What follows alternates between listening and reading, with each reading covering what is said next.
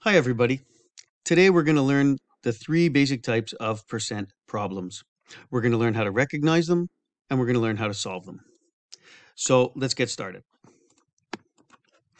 You're going to start off with this phrase, A% of B is equal to C. And this A represents the percent, B is the whole that you're going to take a percent of, and C is the part that you're going to find. However, we're going to be looking for the different items, A, B, or C. Type 1 is when we're looking for C. The typical example you might see is find 15% of 42. This is what we'll do trying to find out the tax on something you purchase or maybe the tip to give at a restaurant. The second type is when you're looking for the percent. The typical example would be something like, what percent is 17 out of 25? You got this mark on a test, you want to find out, I wonder what my percent is.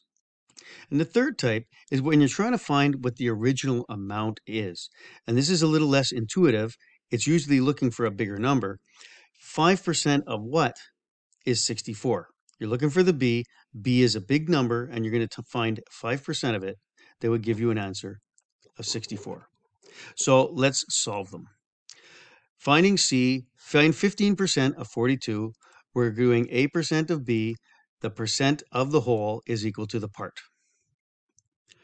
Type 1, what you're going to have to remember is you're going to change the percent to a multiply, percent to a decimal, and then multiply. So type 1, I want you to remember you're going to have to multiply. Some students think that they're going to have to divide. That happens when you're using some of the tricks we've talked about already. So 0.15 times 42, you would work it out like normal and calculate 6.3. Hopefully you didn't make a mistake. You check it. Is 15% of 42 6.3? Does it make sense? Right? You have to just use your estimation skills and find out if it's the right answer. And by the way, it is the right answer. Type 2 is where we're looking for the percent. And it's going to be taking something out of something else. Notice you don't see what the percent is. It doesn't show that to you. So you're going to say A% of B equals C. And this is the case where you're looking for the percent. You're going to put the part over the whole. In this case, the 17, let's say the 17 marks you got out of a test that's on 25. And we practiced this a few times. How do you change a fraction into a percent? I'm not going to go all the details, but if it goes into 100, life is a little bit easier because you can just do it by equivalent fractions. Otherwise, you would have to divide the bottom by the top and get the top divided by the bottom and then multiply by 100. In this case, though, we get our answer. Whoops, it's going to come up here right away, 68%.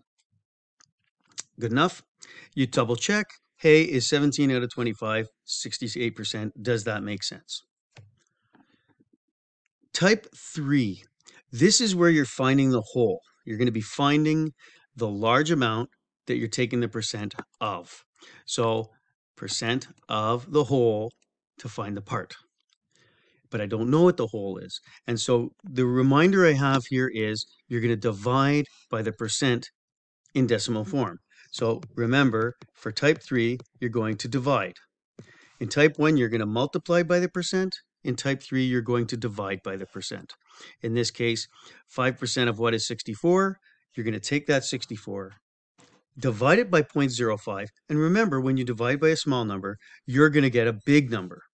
You would do the long division, you go the 0.05 into 64, slide the decimal over 2 places, slide the decimal over 2 places and put it up on top, fill in the zeros, and your answer is going to be 1,280. Does it make sense? Think about it for a second. You're taking 5% of 280 and your answer is going to be 64. So you sort of check this out and see that it works.